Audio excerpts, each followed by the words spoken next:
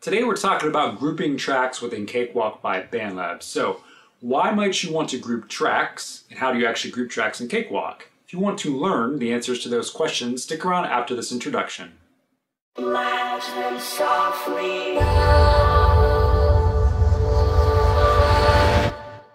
Welcome everybody, I'm Dan Spencer, and I am the Audio Sorcerer. So this is the channel where I teach you how to perfect your audio recording, mixing, and mastering skills. So before we get to the video, make sure you guys smash that like button. Please subscribe and hit that notification bell to know when I have new videos coming out. So without further ado, today we're talking about how to group tracks in Cakewalk by BandLab. So grouping tracks is very important and it makes mixing much easier. So this tutorial is going to be kind of quick because it doesn't take very long to group tracks, but I'll show you how to do it properly because it is a little bit different in Cakewalk as opposed to Pro Tools, which is another DAW that I use. So before we get into this tutorial, I want to let you guys know I have a link popping up in the top right corner now to my Cakewalk training playlist. So this playlist contains videos ranging from beginner to advanced, and if you guys want to get better at using Cakewalk, definitely check out that playlist after this video. So with that being said, let's get into this video and let's talk about how to group tracks within Cakewalk.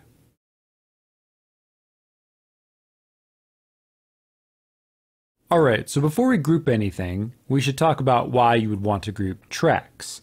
Now the reason you group tracks in any DAW is so that you can keep parameters in sync. So for example here, I got 3 kick tracks and I have a blend between them. So I would want to group these 3 volume faders here so that when I move one fader, the other faders move with it and it keeps the same mix the whole time. I don't want to have to move one fader like 3 dBs up and then go to the next fader, move that 3 dBs up. That would be very counterproductive, okay? So we want to be very fast and efficient, and grouping tracks helps with that, all right? So Cakewalk doesn't really allow you to group tracks. It allows you to group parameters, which I don't really like, but you know, that's what we have to work with. So how we're going to do this is we need to highlight our first kick here. So I'm going to click it right here, and I'm going to hold shift, and I'm going to click on the last kick here. So now I got all 3 highlighted here. So all I need to do is right click on one of these faders here. It doesn't really matter which one. And I need to go to either group or group manager. So we're going to actually start with group manager so I can create something that makes more sense than letters. You see letters in here. We don't really want to use letters because they don't make a lot of sense. So we're going to go to group manager. Now in group manager here, we can go down to pick one of these letters. So we'll just pick a random one. We'll pick G. And then what I recommend is don't adjust anything in this window. Leave this checked where it says preserve mix between game members and leave this on absolute. Now go to attributes. And what we're going to do for group and name is we're going to call this kick level. Okay. I can't type apparently today. There we go. Kick level.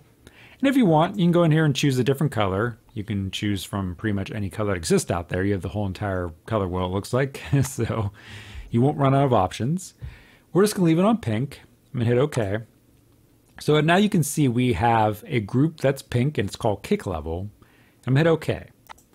So as of now, we don't really have these allocated yet to a group. So if I right click again on any of these faders and I go to group, you'll see kick level shows up in here. I'm going to select it.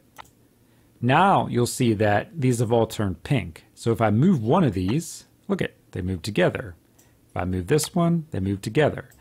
They're all synced, all right? So we have sunk the kick volume controls. Now, if we want to sync mute, we need to do that separately.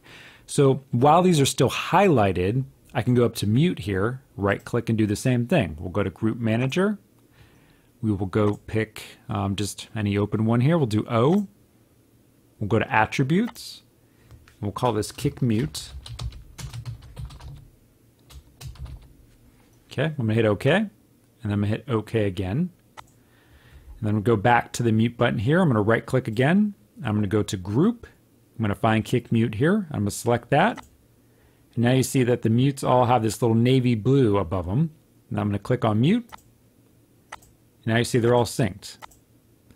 So it's as simple as that. That is how you group parameters within tracks in Cakewalk by BandLab. Now, If I'm just comparing it to another DAW that I'm very familiar with, which is Pro Tools, Pro Tools allows you to group tracks as a whole and then select the attributes that you want them to be a part of that group, okay?